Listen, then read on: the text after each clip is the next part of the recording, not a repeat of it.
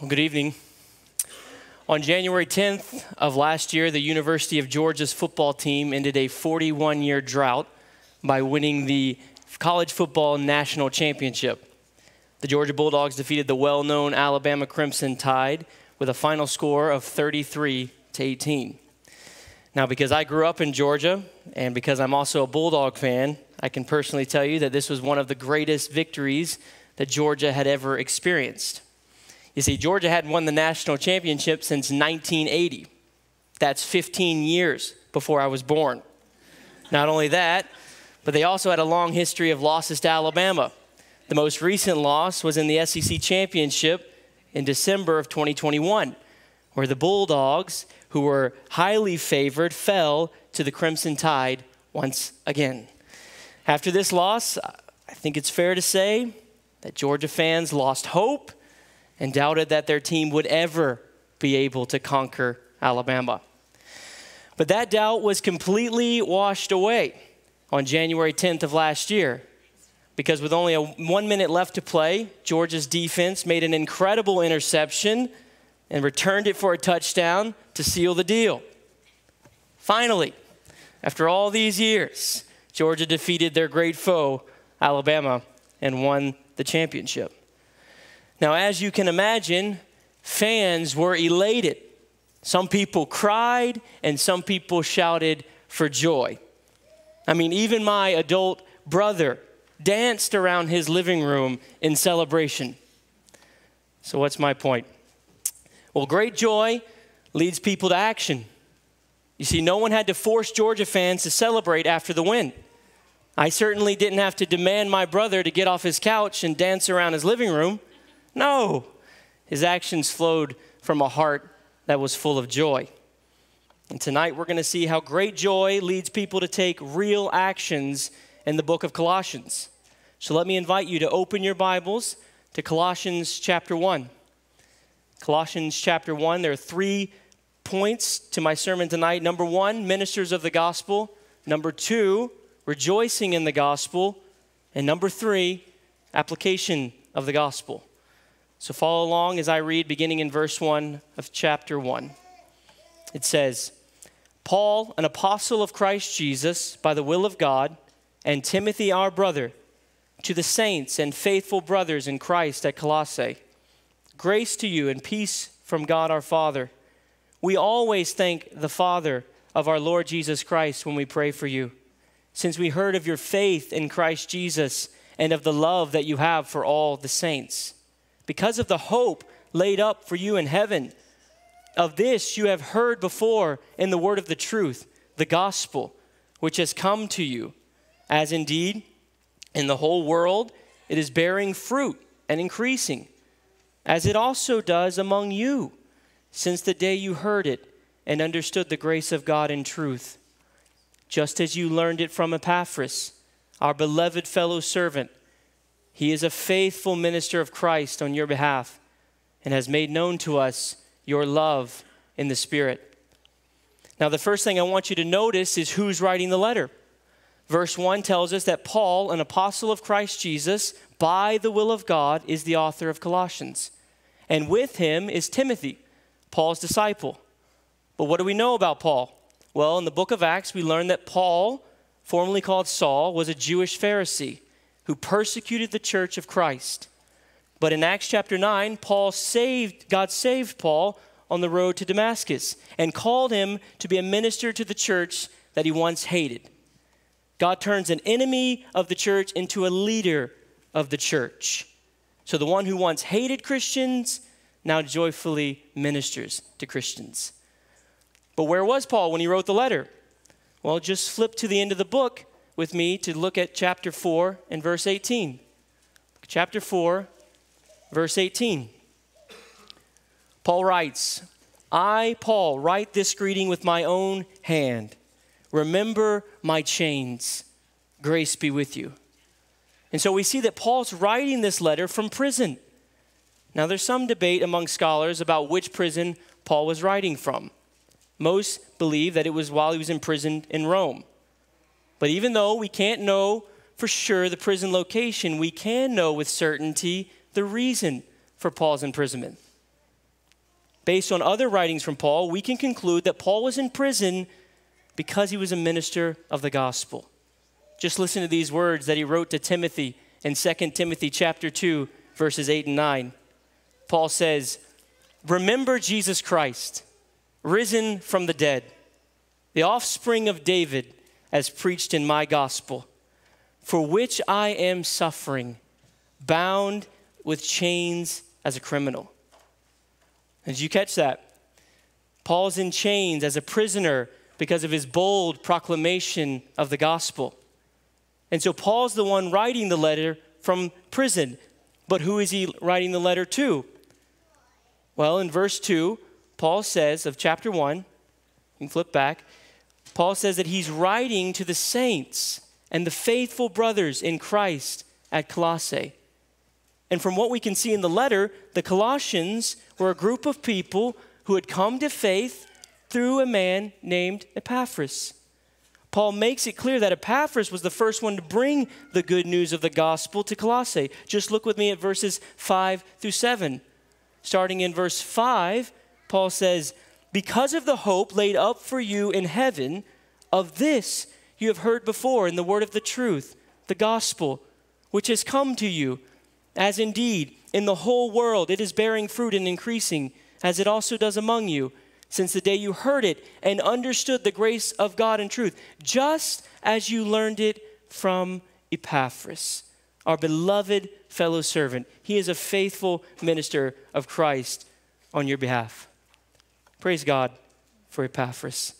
And so we see that the gospel came to Colossae through the faithful ministry of Epaphras. Epaphras is the mouthpiece of the gospel, and the word of truth goes forth with power. Praise God. The gospel goes forward, and a new church is born. All great news.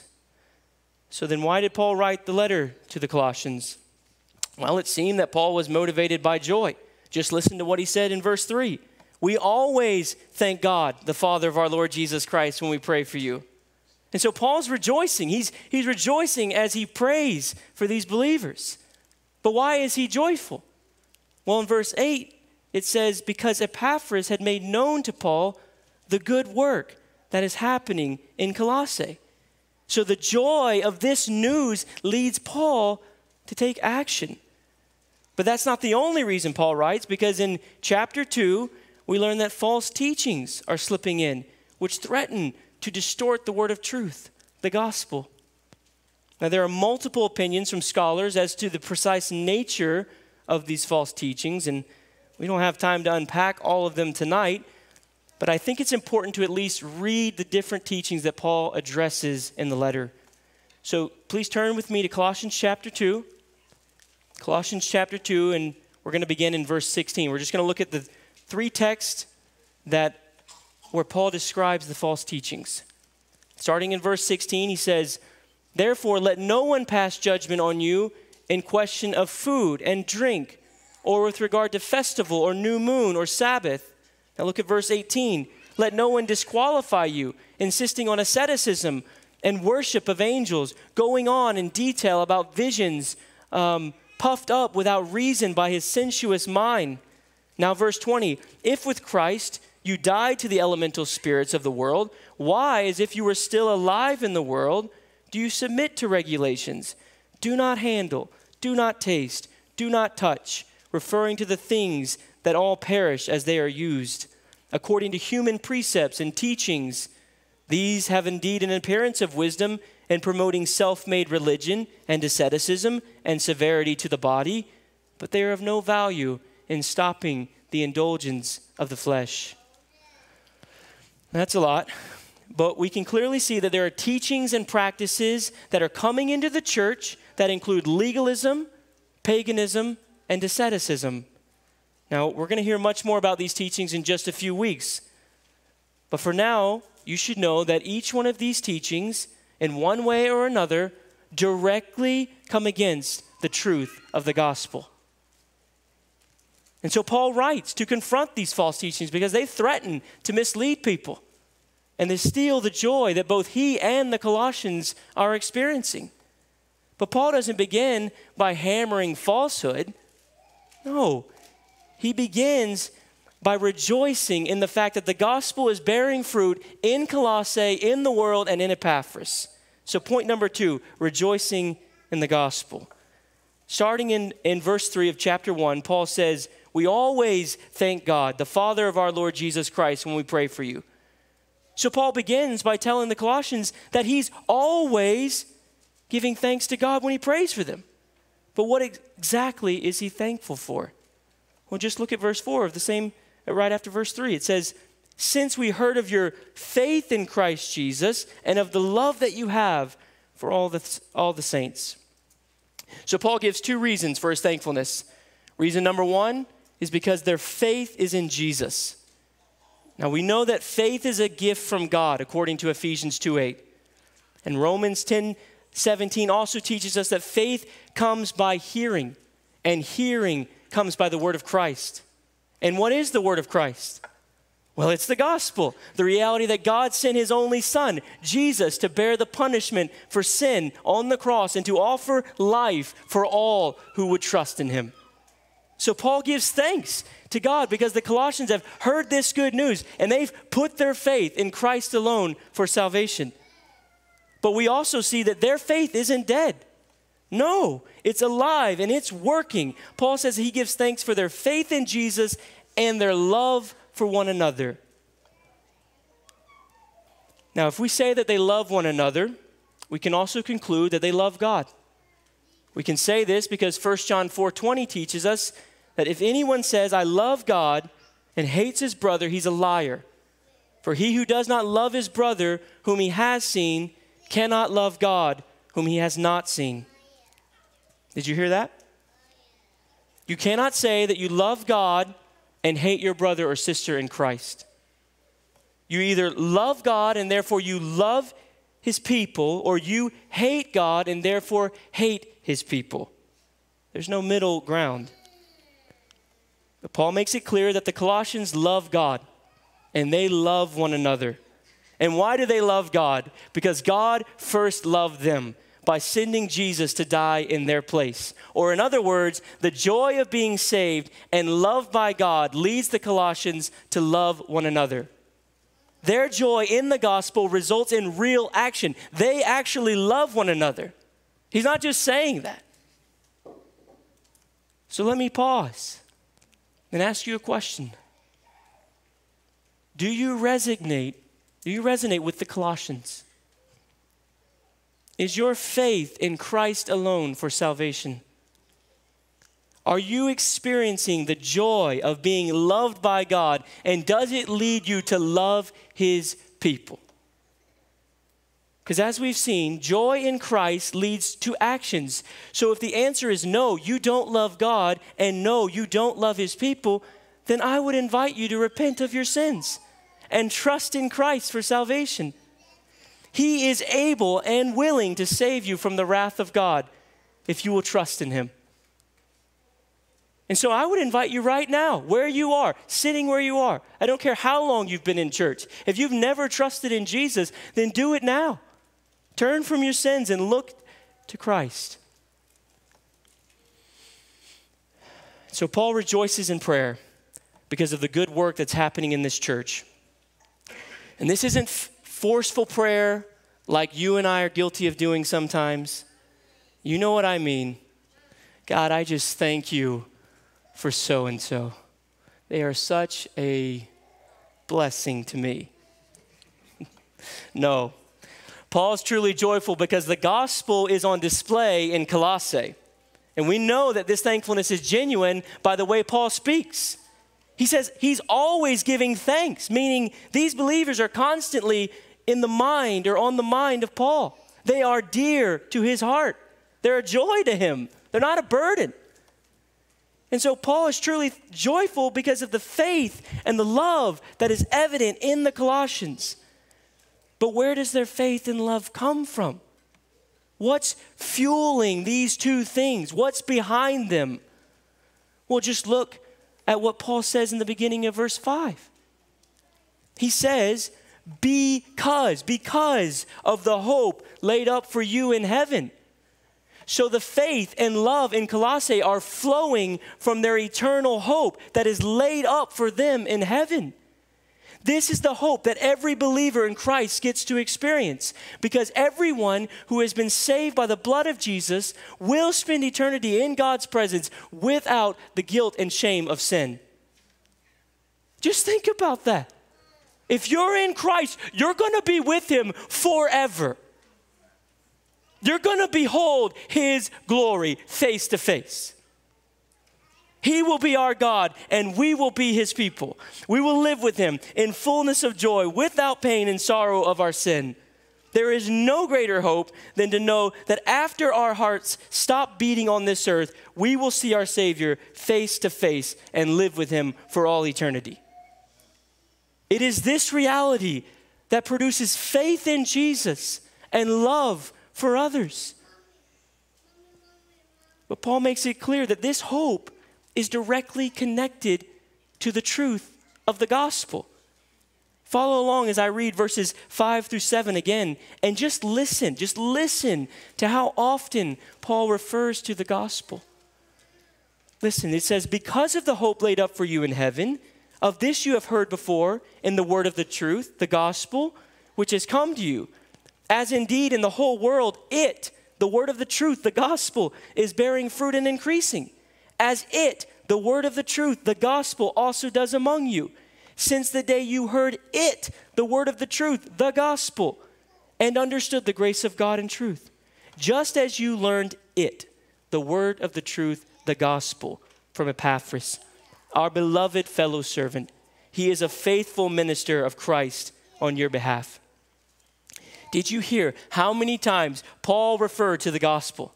And notice that what the word of truth is doing, it's saving people in Colossae. It's bearing fruit, and that fruit is increasing. But what is the fruit? Well, Paul just told us in verse 4.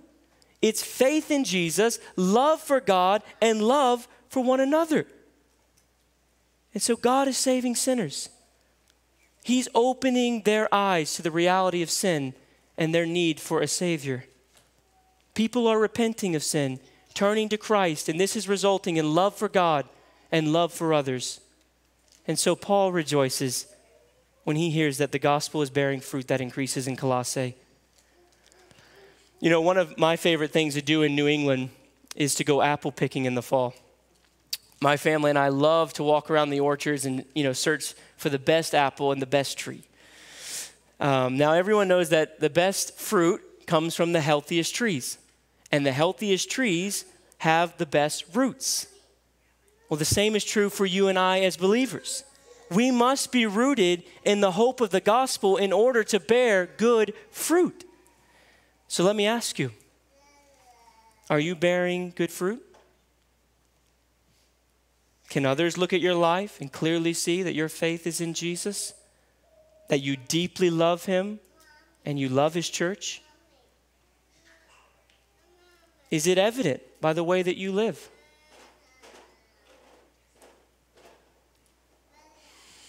Now we also see in our passage that the gospel doesn't stop in Colossae, because in verse 6, Paul rejoices that the gospel is bearing fruit in the whole world.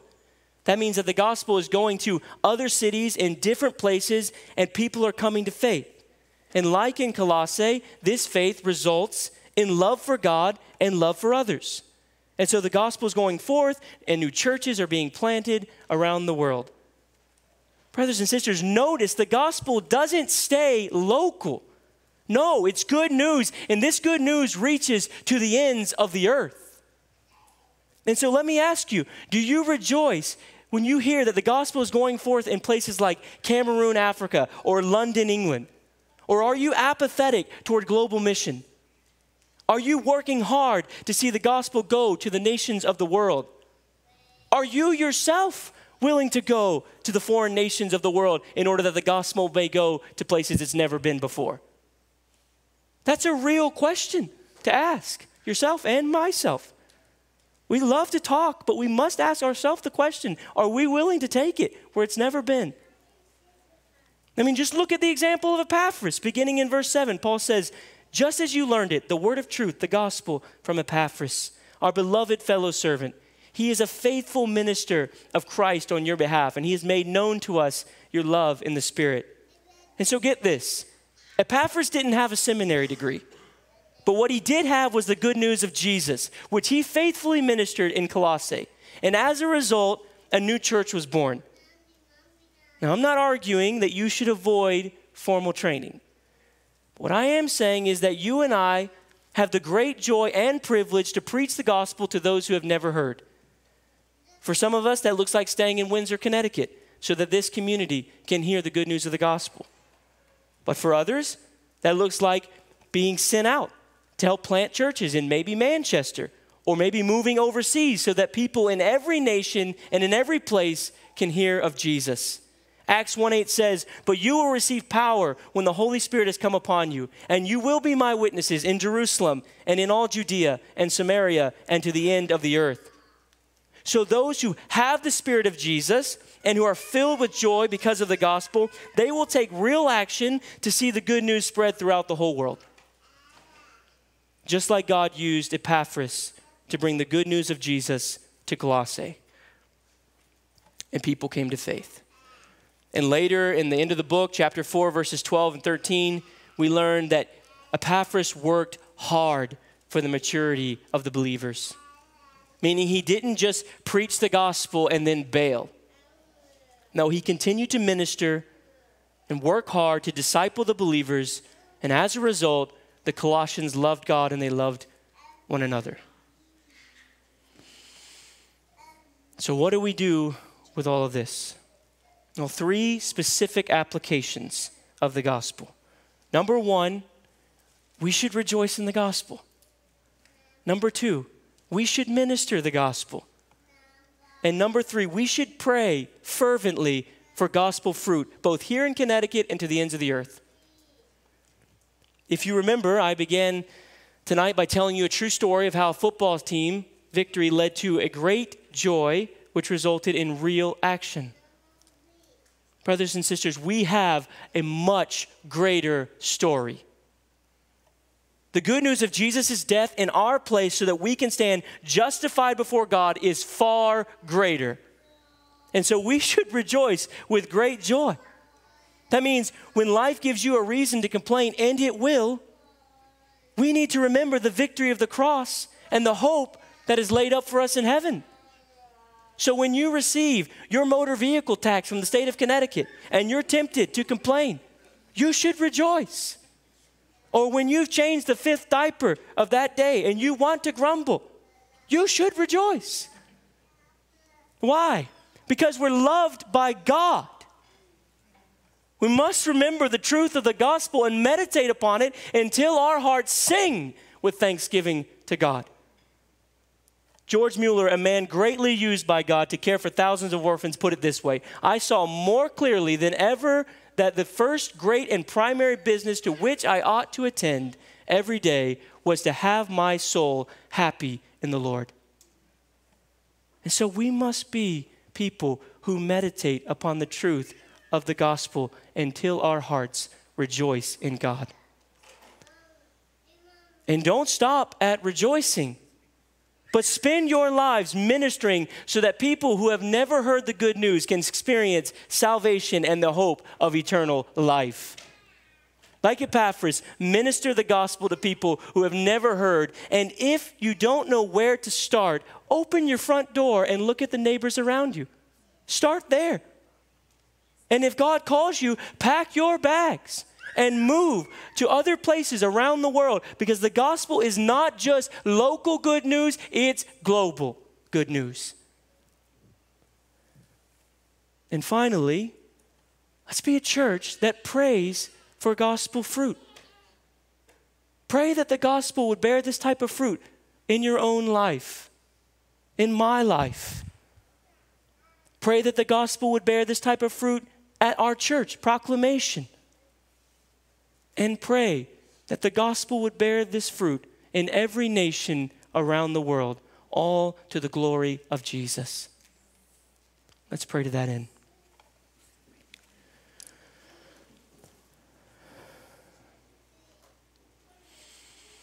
God, we rejoice that the Colossians heard the good news of Jesus and they repented of their sins and they trusted by your grace and they were transformed. We rejoice that Paul could rejoice with chains, that the gospel was going forth, and Epaphras could work hard to see that happen. We're so thankful, Lord, that this gospel is not just good news for our community, but it's good news that goes to the ends of the earth. And God, it is so easy, just speaking for myself, and I know people probably can resonate with me, that we would just sit back and sit on the bleachers and watch others take that role of ministering the gospel. And I just pray that you would inflame our hearts tonight. Awaken us, dear Lord, that we would be people who love our neighbors, who love the people that you have surrounded us with, and who preach the gospel faithfully, that your name may be spread throughout the earth. God, we pray for that fruit. We pray for that fruit in my life. I pray for it in my life. I pray for it in the brothers and sisters in front of me, that you would give them great faith in Jesus and that their love for God would abound and their love for one another would grow daily. That we would see that fruit explode here in the church, in Windsor, in Manchester, and in all parts of Connecticut. And God, that we would see this fruit go to the hardest places of the earth. That healthy churches would be planted in North Africa and Asia and other parts of the world who don't have clear proclamation of the gospel. And God, that all this would take place so that your Son may receive the glory due his name. We thank you for your word. We thank you for what took place in Colossae. We thank you that it's still advancing right now in our world today. In Jesus' name, amen.